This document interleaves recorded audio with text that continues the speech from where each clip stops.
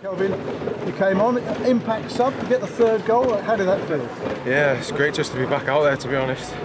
The goal was a bonus. I thought we controlled the game, especially first half. Second half we had to dig in a bit, but all around we did well.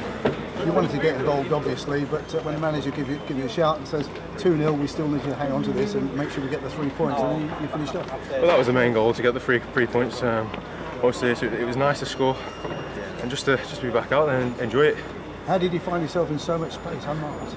I can't even remember what happened, to be honest with you.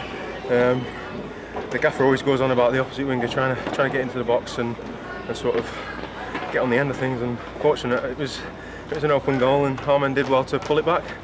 Nice to see you back in the side. Nice sunny afternoon, but even at a short period you look absolutely whacked. It's going to take a while to get full fitness. Oh, definitely, yeah. Obviously it's been five plus weeks now, but I'm willing to give it all I can to the rest of the season and see where it takes us.